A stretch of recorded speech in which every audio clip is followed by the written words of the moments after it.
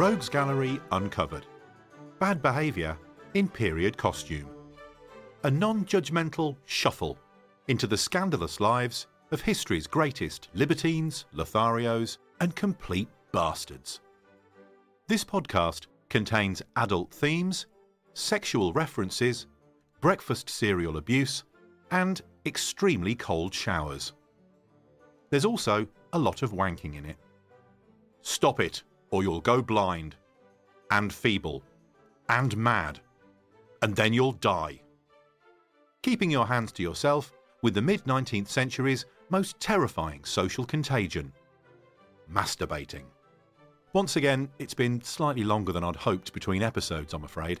This wasn't down to indolence on my part, in fact, quite the opposite. Since the last time we spoke, I've been to the Middle East to write about history, and all the way to London to perform the part of a large Teutonic man wearing very small swimming trunks. Suffice it to say, I've been a bit busier than normal. Of course, the recent coronation was also a little bit of a distraction. We had a street party round our way, which was the perfect opportunity for me to get patriotically hammered with all of the neighbours that I hardly speak to for 99% of the time. God save the King. It also inspired me to start work on an episode about King Edward VII, Dirty Bertie, but that's for later. Quick shout out to some lovable rogues who got in touch at simon@roguesgalleryonline.com, address is in the show notes. Firstly, to Melissa, a university student from I think the UK, who's not only a fan of the podcast, but is also using Fanny Murray, the subject of a previous episode, as part of one of her research papers. It was lovely to talk harlots with you, Melissa. Also, Mike from Location Unknown. He answered my request for non-European rogues with, by his own admission, a little bit of a curveball. Musical legend Ray Charles. Mike describes Ray Charles as, and I'm quoting, a drug user, a womanizer, but also roguish in good ways, highly innovative in his music, stood up for civil rights in 1960s Georgia. Well, you had me at womanizer, Mike, so Ray's definitely on the list. Also, not forgetting Facebook rogues, Simon Wallace and Nicholas Sanders. Now, this next episode is a little bit of a departure, in that it doesn't focus on one particular roguish character or group of characters, but rather it looks at how one intimate act, which I suppose can be roguish depending on when and where you do it, was the subject of a 19th century Operation Fear, which tried to terrify people into a pattern of prescribed behaviour, even though its narrative was patently ridiculous. You could look for modern equivalents of that if you like, but I'm staying out of it. And on that brave note, the following tale is written in the present tense of the period in which it's set, and as such may contain attitudes and opinions of the protagonists and their times which would today be considered unacceptable. As I'm not a rabidly anti-masturbation 19th century religious zealot, in fact I'm very, very pro, and who's to say I'm not doing it right now? Those attitudes and opinions are obviously not mine. I'm not really doing it. Honestly.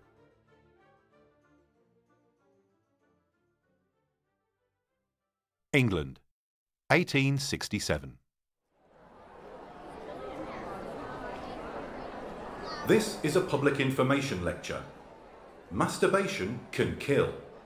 Do not do it.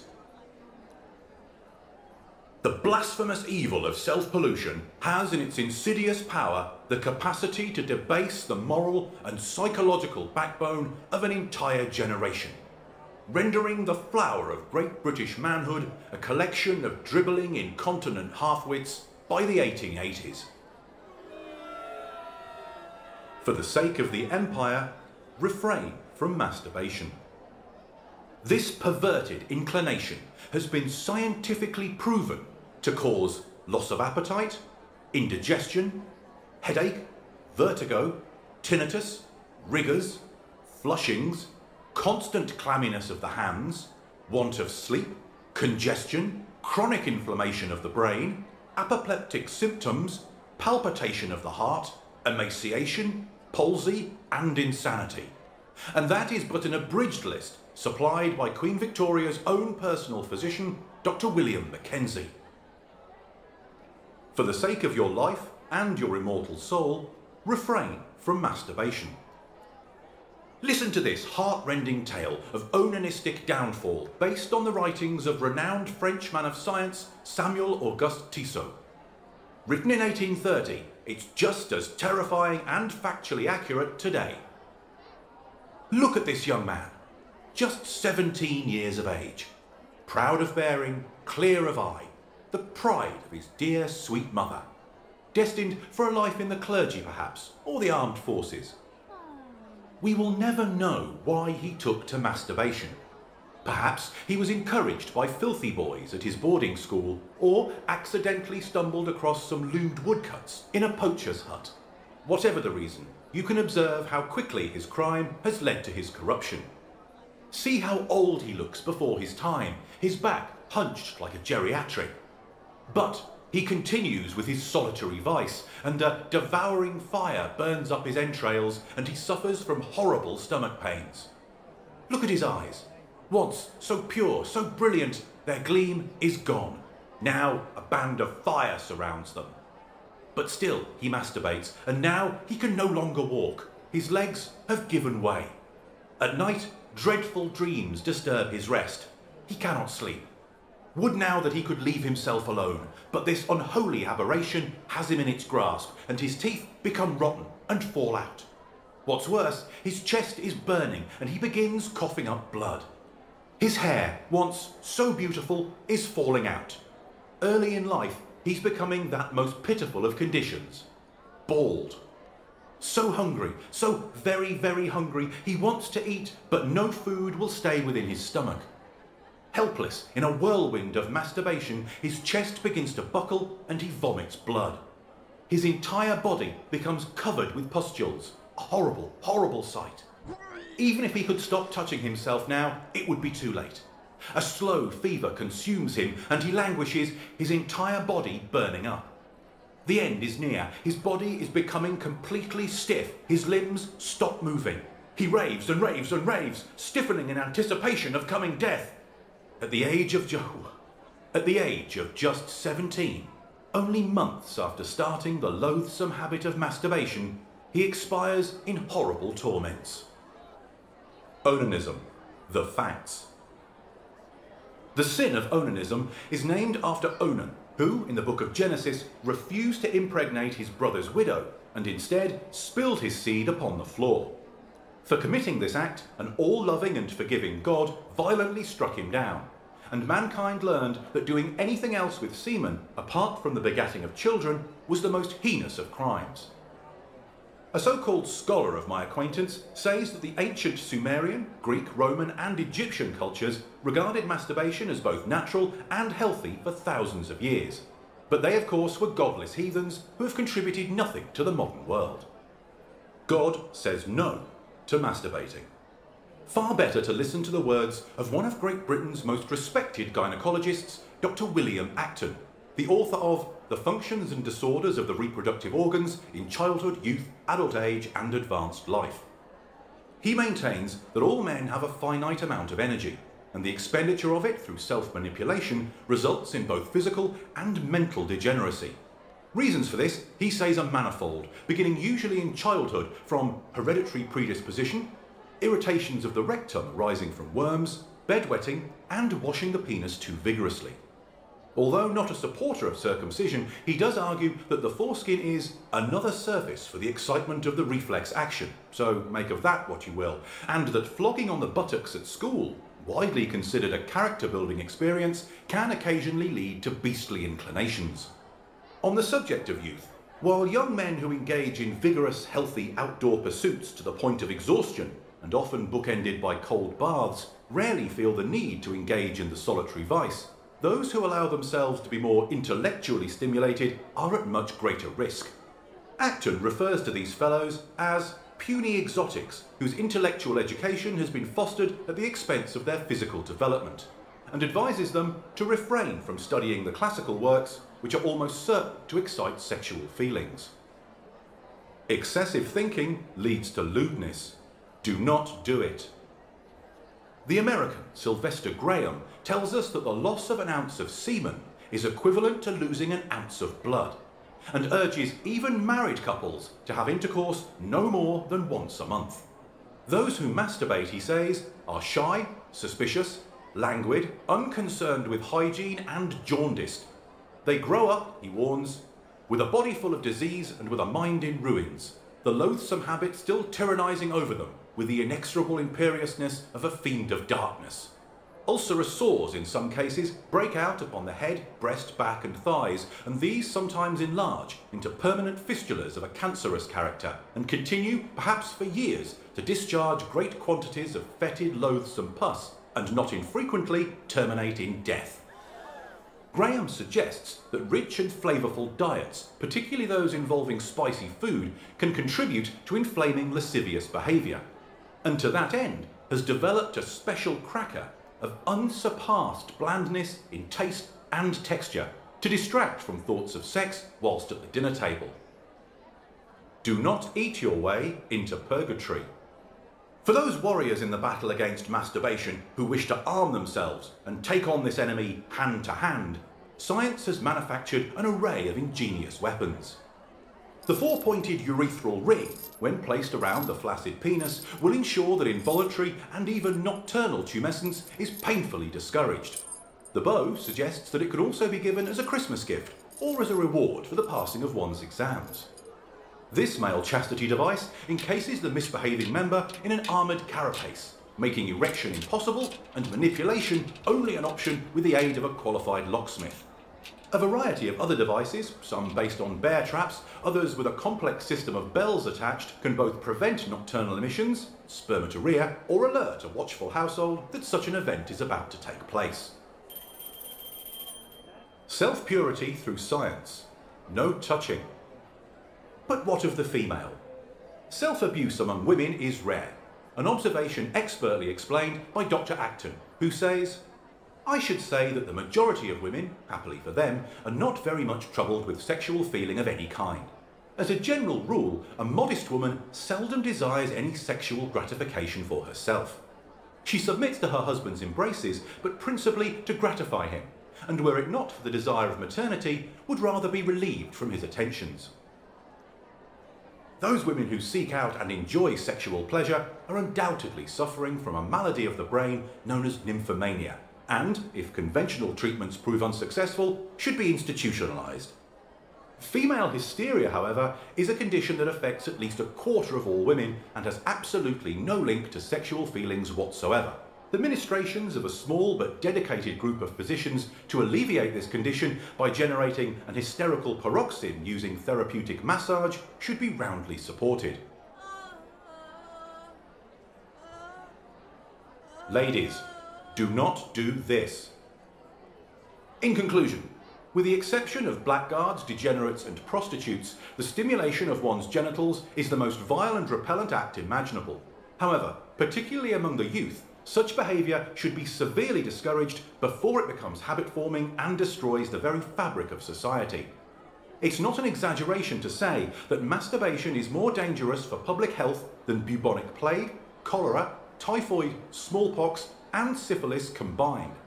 For public morality, its effects are akin to unlocking the kingdom of Satan and literally bringing hell to earth. As you make your way home this evening, consider the words of Dr. Acton, who, when discussing this subject with a clergyman, received this invaluable piece of advice. If a man is tormented by evil thoughts at night, let him be directed to cross his arms upon his breast and extend himself as if he were lying in his coffin.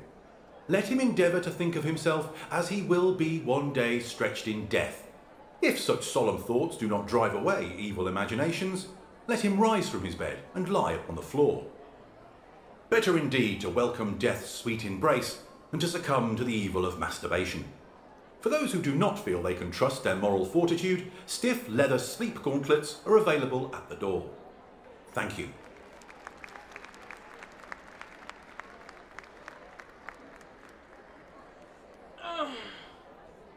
Stop it.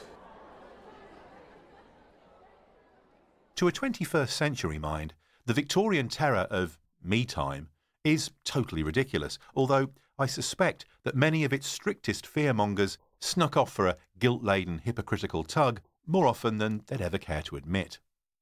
As to where it all came from, well, not surprisingly, religion had an awful lot to answer for, but I rummaged around to find some more specific anti-wanking literature and came across, pun intended, a pioneering work from 1712. It's the wonderfully named Onania, or The Hideous Sin of Self-Pollution and All Its Frightful Consequences, by our old friend Samuel Tissot. Now, he was actually a Swiss physician who specialised in conditions of the mind and, based on no evidence whatsoever, wrote several works in the 18th century that blamed masturbation for a raft of unpleasant medical conditions. He wrote, shall I do the accent? Self-pollution is a crime. No, I won't. Self-pollution is a crime, not only against nature, but against society, against God. It corrupts the imagination, weakens the body, and makes men and women mentally, physically, and morally unfit for the duties of life. 100 years later, he was the Anthony Fauci of unreliable masturbation information. His books, though, flew off the shelves. And if you're building your own library of sexual abstinence, consider also getting yourself copies of the following: The Silent Friend, 1848, by Sylvester Graham. He's the bland cracker guy who thought an uninteresting diet would prevent self-love. And The Unputdownable, Plain Facts for Old and Young, 1881, by John Harvey Kellogg, the legendary breakfast cereal pioneer and passionate anti-masturbator. The story that he invented cornflakes to stop people touching themselves is popular, but a little bit of an urban myth, although he did agree with Graham that exciting and spicy foods led to social degeneracy. When he wasn't tinkering with corn to make it more boring, Kellogg was busy inventing a patented genital cage for men whose urges couldn't be tamed by cereal alone. He was also a big fan of harsh punishments, shaming and fear to make sure that boys in particular stayed on the straight and narrow. And while we're on the subject of toss-preventing gadgetry, my research delvings have revealed more than the usual box full of chastity belts, knob cages and penis rings. If you really couldn't leave yourself alone in the 1800s, it was perfectly acceptable to be confined within a thick canvas straitjacket. Or, if that was considered to be a little heavy-handed, pun again intended, you could have only your arms fastened into a pair of special anti-masturbation sleeves, which prevented any undue fumbling below the waist. Perhaps most wince-inducing are accounts of doctors recommending that habitual masturbators apply caustic ointments, such as cantharidin, which apparently is derived from Spanish fly, to their genitals in order to create painful blisters which would discourage further touching. Ouch. But it wasn't all bad news. As we've established in previous episodes, the Victorians, despite their somewhat prudish image, consumed more than their fair share of saucy imagery and erotic literature, and you know that's only going to lead to one thing. I actually think they were a lot more clued up and free-thinking about sex than we give them credit for. It's just that many were such terrible hypocrites about it. We have to remember that there really were adverts for dildos in the back of, admittedly disreputable, late 19th century magazines. They were marketed as prosthetic penis attachments, and a man who was having erectile issues was supposed to wear one so he could still do the business. A bit like a thick leather sheath. I suspect many, though, were just bought by women for use on their own. Early vibrators were also developed during this period, without the later pretense that they were for curing backache. These were either hand-cranked or, believe it or not, powered by steam. There were also some academics who, while not directly advocating masturbation, did study it and human sexuality in a non-judgmental way. So, hats off to Richard von Krafft-Ebing, the Austrian psychoanalyst who coined the phrase psychopathia sexualis. Also, the British Dr. Havelock Ellis and Edwardian sexologist Ewan Bloch. My favourite positive take on the subject, however, came from an American preacher called John Humphrey Noyes, who wrote the following: "It's obvious that before marriage men have no lawful method of discharge but masturbation. And after marriage it is as foolish and cruel to expend one's seeds on a wife, merely for the sake of getting rid of it, as it would be to fire a gun at one's best friend, merely for the sake of unloading it. If a blunderbuss must be emptied, and the charge cannot be drawn, it is better to fire into the air than to kill somebody with it. Finally, there were a few examples of satirists who knew that the puritanical, ill-informed and hysterical mastosphere was a subject worth lampooning, such as the writer of an 1836 advert for Dr. Prostate's anti-onanistic nose clips, which appeared in a satirical publication called The Comic Annual, and 1848's The Naughty Boys Illustrated Portfolio, a mickey-taking illustrated booklet in which various mischievous schoolboys are caught having a quick one in a variety of ridiculous situations. Thank goodness for satirists. And wankers. Next time on Rogues Gallery Uncovered. Dirty Bertie does Paris. I told you I was inspired. Parisian brothels by royal appointment, with Victorian England's randiest royal, King Edward VII. I hope you don't mind the occasionally extended gaps between episodes. Apparently, it goes against all the rules of podcasting scheduling.